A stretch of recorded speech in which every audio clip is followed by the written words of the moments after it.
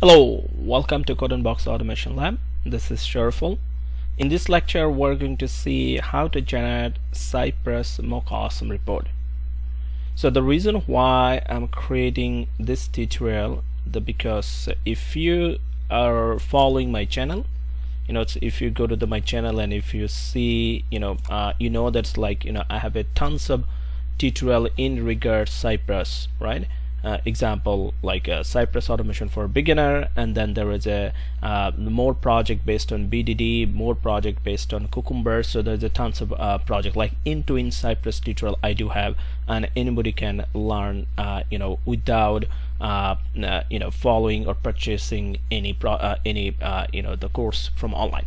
But anyways, so here you can see I have one tutorial. It's based on how to create MochAwesome report in Cypress. So it was back in January of 2021, and that time there was some compatible issue between Cypress and this MochAwesome Reporter as a plugin, right? And you can see as a comment there is someone was saying like Nicholas was saying, so what about the report when running more than one test file? I'm running 2 JS file but only see one file in the report, the last one. Yes, this is the real issue. It was the real issue at that time. As I said, there was a compatible issue between Cypress and the Mocha, and the issue was like when you have a report and you have a say 5 test file, and your report only shows the last test file. So because Cypress the MochAwesome report, it has a default behavior. It's replace all the reports, all the results by the last or latest test file. So as a result, it used to show only the last one. The report only shows the last test file, so which was not a complete, right? So we want a report something like that. If you have a say 2 test file, and it will show all the the test result based on your 2 test file. Like if there is a any test cases from one file is fail, it supposed to show you something screen the screen recorder or a screen capture over here. Or if it's a pass, it will show you pass. If it's a pause, it will show you pause, and it will tell you exactly how long it takes to run each and every test cases from each file. So all the test files results should contain on your complete report. So it should be like that. So but as I said that previously, it has the issue. Now the result, the solution has been come, and recently I found, and it shows a the MochAwesome report it's built on a complete report such a way so it's contain all the test cases you have in your project, everything. Now it's a complete. Okay, so that's why I thought I can make another tutorial so that I can give you the walkthrough how to build a new MochAwesome report. Okay, so let's start.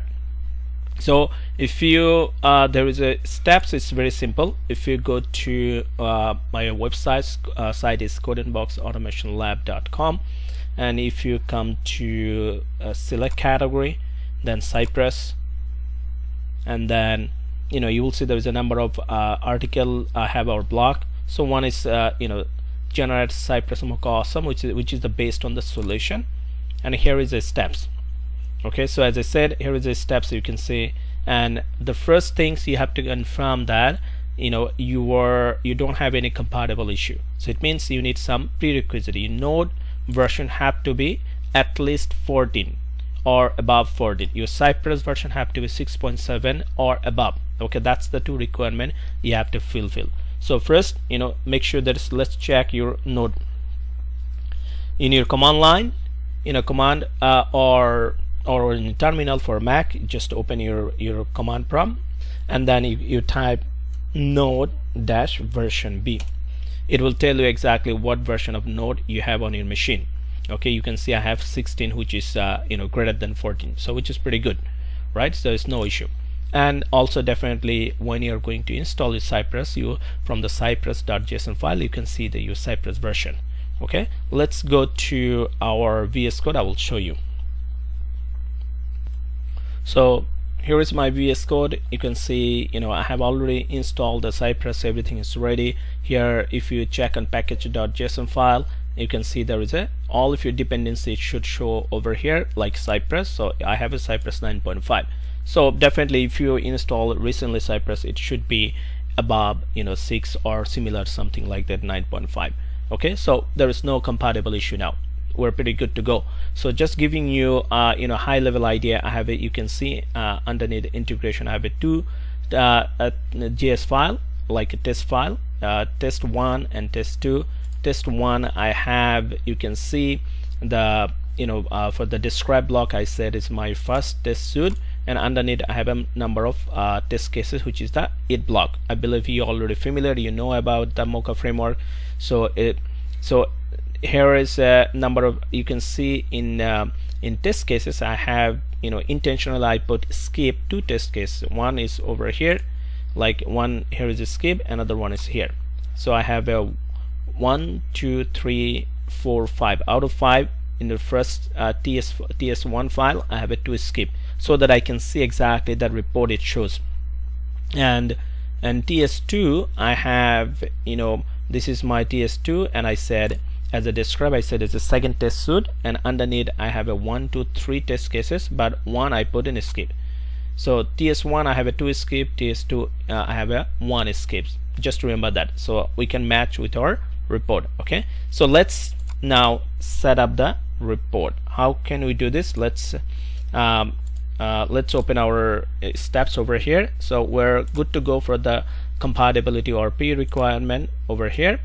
Now let's see what needs to do. So first is install Cypress MochAwesome Report. How we can do it? So here is the code. Okay, you can use npm, or if you want to use yarn, you can use the yarn. Okay, here is the yarn command. So let's use the npm. Okay, so come to your terminal and make sure you are on your project level. So my project is Cypress demo. Over here you can see. Okay, just paste it over here, hit enter, and then you will see it will install Cypress MochAwesome Reporter as a deb dependency. So where you can see it, you will find again on your package.json file, you can see Cypress MochAwesome Reporter. This is the version, and as it's added as a deb dependency. So first step's done, right? The next step would be number 2 over here, change Cypress Reporter. So what to do, it means in your config file or your package.json file, add this one Cypress.json file, add this line. Okay, Cypress.json file. So copy this and then open your Cypress.json file over here, which is the config file. We said there's nothing is right now. You may have a something like the page load timer, like if you want to override your default page load timer from 6 seconds to 8 seconds, whatever you have, if you have any configuration set up over here, so make sure you use, after that you use a comma and then add this, or if you don't have anything, just paste it there, right? So I have right now this.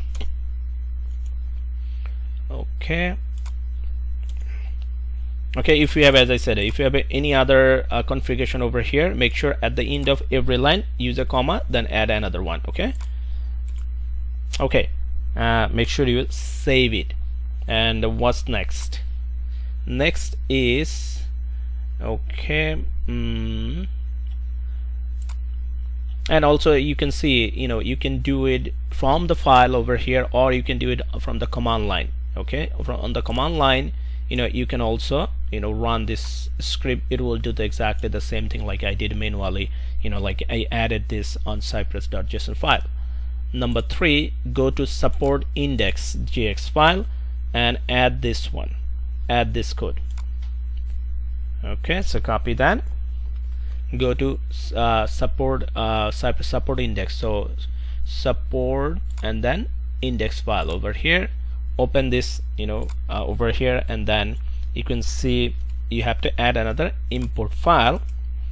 This is related the command. So underneath over here the import.json file, over here the syntax, there is already one, so you can add over this one. Okay, save it, and I think that this is the last steps, and go to your Cypress plugin.index file and add this code as a plugin, because it is an external plugin. Okay, so you have to make sure that it is also mentioned in your plugin. So where is the plugin? Plugin over here, index file, go here, and here already it has a code related. Okay, you can remove this. It is a code related module.export, so you don't have to write exactly the module.export. You don't have to write this. Okay, and up until you can see arrow function, you don't have to. So all you have to just add this line. Okay, so place this line over here, and again on your this module export function, you may have more plugin, so that's fine. Whatever the code you have underneath, just add this one as a last line, so it's fine, it should be fine. So save it. Okay, so make sure you save your all the files once again. Pretty much I think that's all. There's nothing else you can do, so all you have to just run your all the test cases. So to run it, so let's run it. Let's clear it, and then so to run it, I would say npx Cypress run. You can do it. If you just run this way, it will run automatically, or you can add a specific mention in a browser. So I can say browser Chrome. Okay, so hit enter.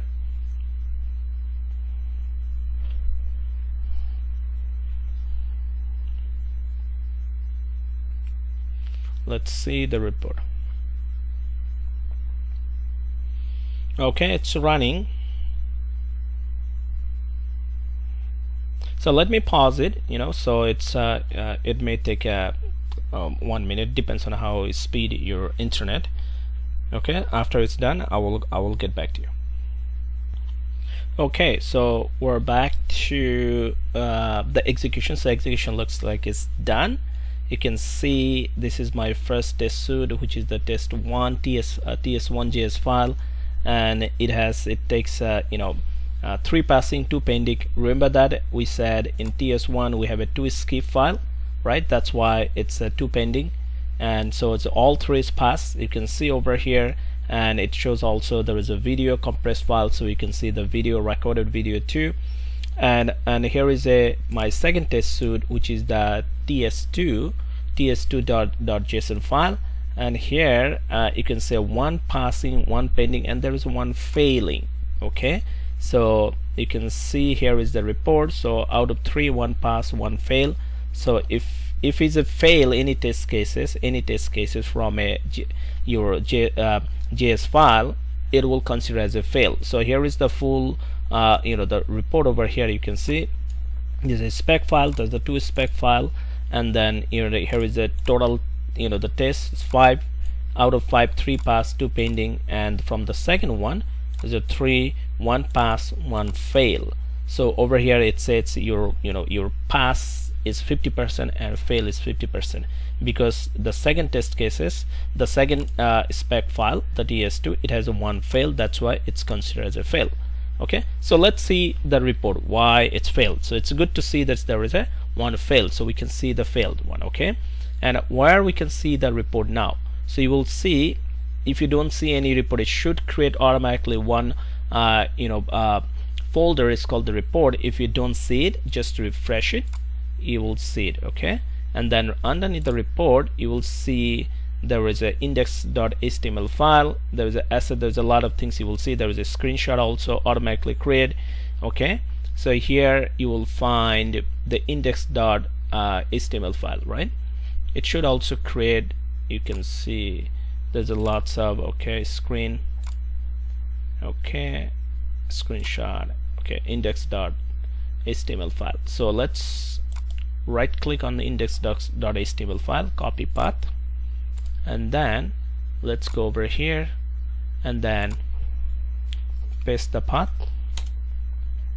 Okay, here we go. So here is the report. Okay, okay, it shows, you know, second one first and first disk is the last. That's fine. You can see, okay, in the first one, let's go to the first one, which is the test1.js file, right?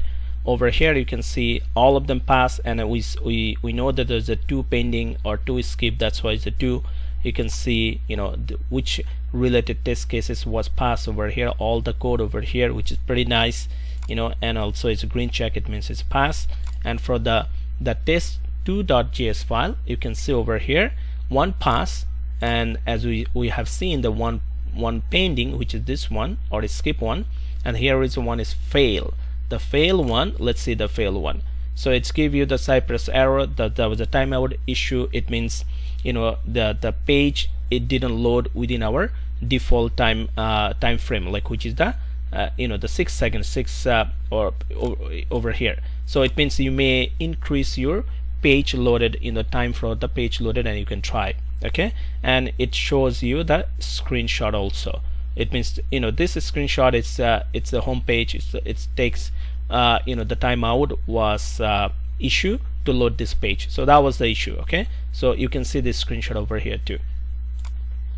Okay, so that's the full report. Okay, and you can even see where this report it shows. I mean, I can show you. Let me go to, I know it's my project is on document over here, Cypress demo, you know, and then in Cypress, you know, in your root project, you can see there is a report.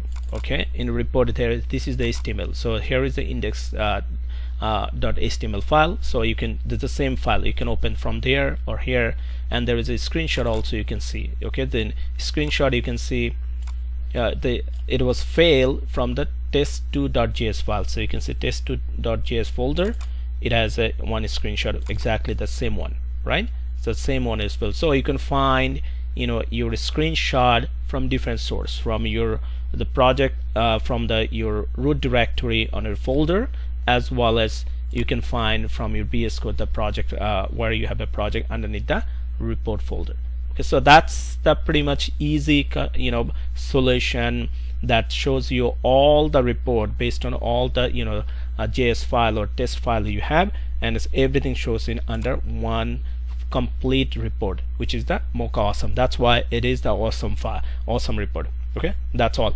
Thanks a lot. Stay tuned. Have a good one. Bye bye.